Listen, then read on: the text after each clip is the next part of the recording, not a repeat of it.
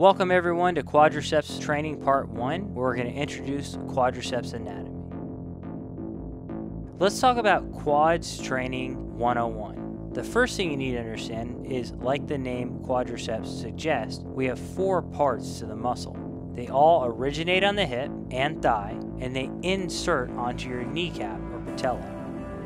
First, let's talk about the vastus medialis. That is what's known to many as the teardrop. And obviously, as it shows, it's on the medial side of the thigh. It extends the leg, as in leg extensions and in squats. Then you have the outer sweep, or the outer part of the quad, which we call the vastus lateralis. Its actions are similar to the vastus medialis in that it extends the leg, as in leg extensions and in squats. Now, underneath all the quad muscles lies the vastus intermedius. It also extends the leg. And then finally, we have that middle aspect of the quads on the upper thigh, which we call the rectus femoris. It actually extends the leg and flexes the hip, as in lunges and hanging leg raises. Let's get more in depth into the quad's anatomy.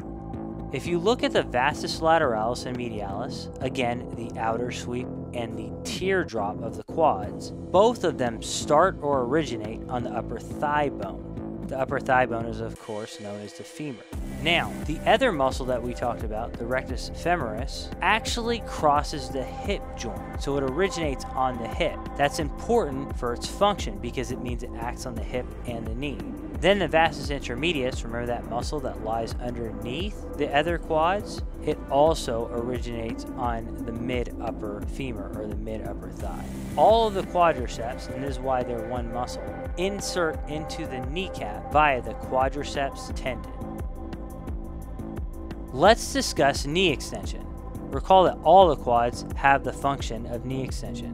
What does it mean? It means to straighten the lower leg or extend it further away from the back of the thigh or femur.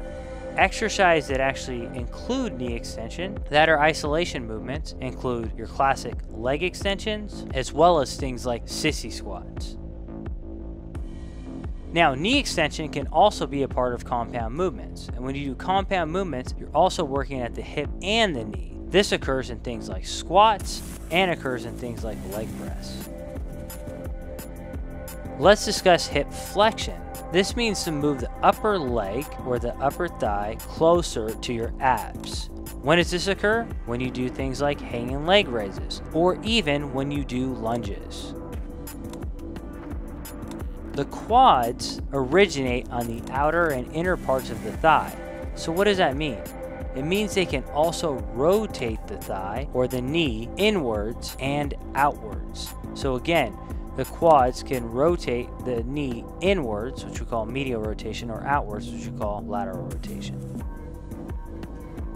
Let's summarize this lecture up.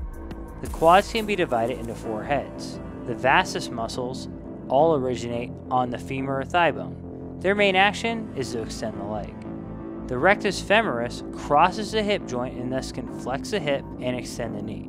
The quads also act to internally and externally rotate the knee.